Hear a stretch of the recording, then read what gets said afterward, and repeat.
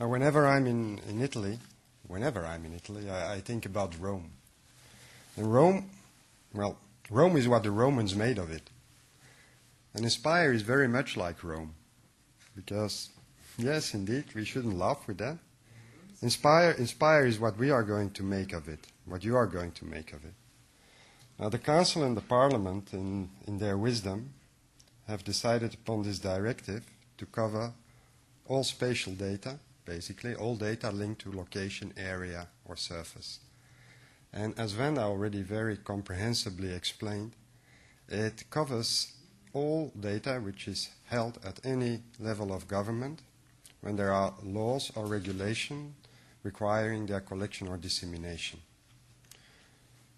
She also made reference to European law, directives which are indeed transposed and, of course, cascade on into national law.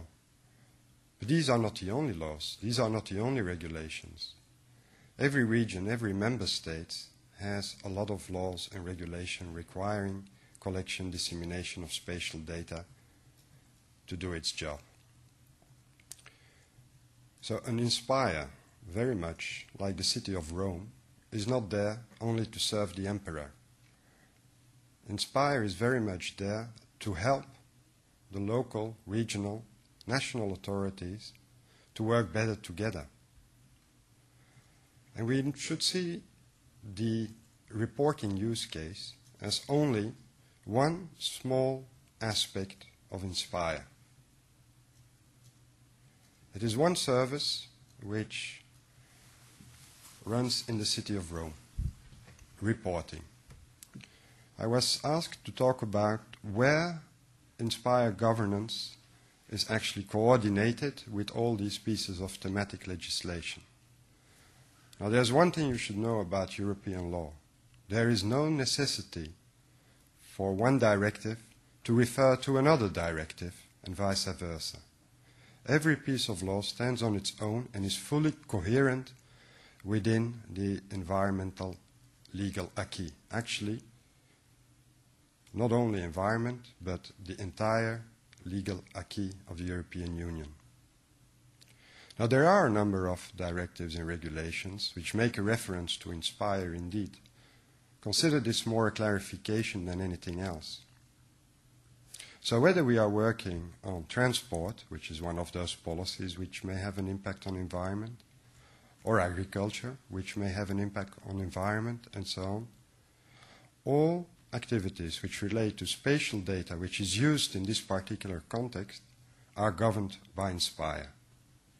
So Inspire is very, very important. And I hope it is also seen as such by the colleagues in the member states who have indeed been working and have been very successful in a lot of areas on already establishing their spatial data infrastructures.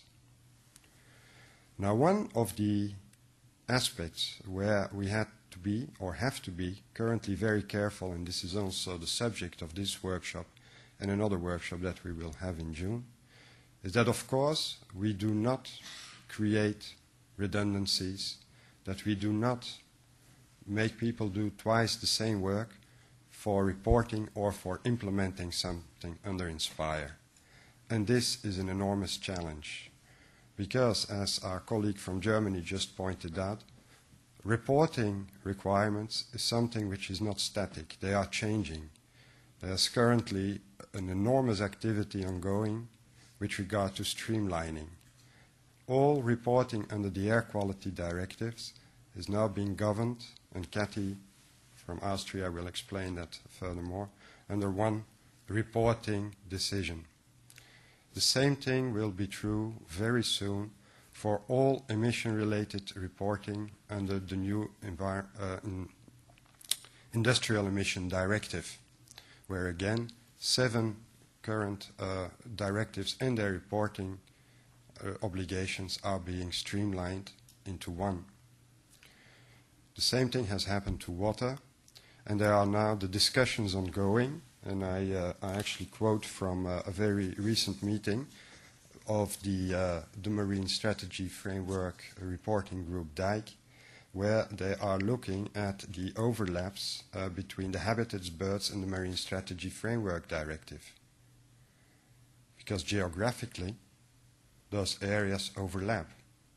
In terms of assessments, the assessments overlap. So consequently, in order to report successfully under these different directives, there is a very good understanding within this group that the same type of data needs to be used. The same observations will enter into these reporting processes. Now, historically, under Natura 2000 and the Birds and Habitats Directive, in the past, there were different reporting contents which have been maintained and stored in a lot of member states. And it is not because at a certain moment parameters are added, are being removed out of this reporting, that they are not any more important and that we should throw them out of our spatial data infrastructure. Because of course it's the underpinning data which will allow us to obtain a kind of a historical and a long-term trend.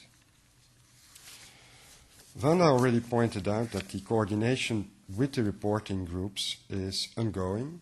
It's not an easy process, because in a lot of cases, talking about governance, we came aware that people discussing this reporting and how it should be done are not in touch with those who are working on Inspire. So we have 2 degrees of coordination. We at our level, we need to make sure that with our colleagues at the EEA, we maintain a common vision and a common approach. This is not easy. The same thing, of course, it's quite clear, exists in the member states. And this has given rise to a number of tensions, sometimes conflicts. Who is deciding actually on the content of the reporting? Now that is clear. This is never been the ambition, the role of Inspire. Content on what is being reported is discussed in these particular reporting working groups. The streamlining of the reporting content is again discussed within these working groups.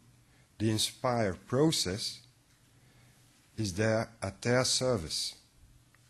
It's also there at the service of those having to do the reporting in the member states.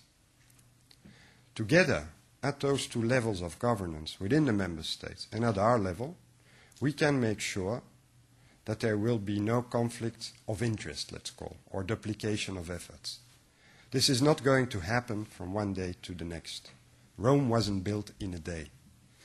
So over the next months, and I think in the context, as Wanda explained, of our maintenance program over time, we will see more and more efficiency creeping in to those processes. I hope that, and I'm actually convinced that with the thematic examples that we are going to see today, and what we have already seen in the evolution of the data specifications from the previous version to the version that we have now on the table, a lot of these concerns have already been addressed. Is it already perfect? No. Rome is not perfect either today. So we will just have to be patient and continue to work on the way. And I think this workshop is a very important brick that we are going to lay in this road ahead. So I thank you for your attention, and of course we are open for any kind of questions.